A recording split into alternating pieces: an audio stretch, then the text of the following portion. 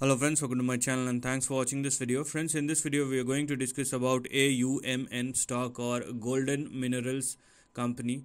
Now if you are looking at this stock, first of all there is a very clear trend breakdown which we can clearly see.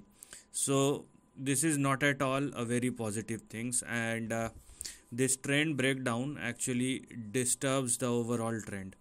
Now the first thing is, obviously I'm going to talk about the trend breakdown, but if you still very much interested in this particular stock, then let's understand one thing very clearly, that if you want to go long, then wait for the stock to sustain above 0.13 or more. Okay, now because the stock closes below 0.13 and 0.12, this is a trend breakdown, and if only the stock trade above 0.13 or more again, then we can think about the upside, in which case we have a very specific target.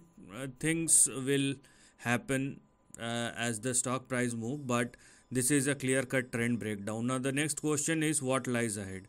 Now because there is a trend breakdown, now 0.12 and 0.13 will turn into your resistance level. So if the stock continues to trade below 0.13 and 0.12, the stock will definitely move slower, and the least which one can expect in the upcoming weeks, months, days, year, depending upon the uh, time and the price action.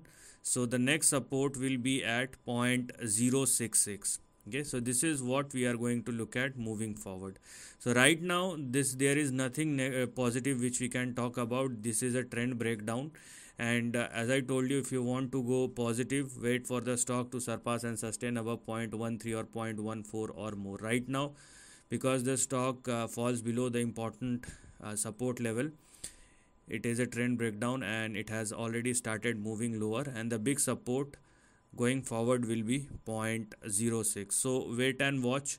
Don't take or don't do unnecessary things which you do not understand just because the price is much more cheaper. So this is the end of the video. Thanks for watching.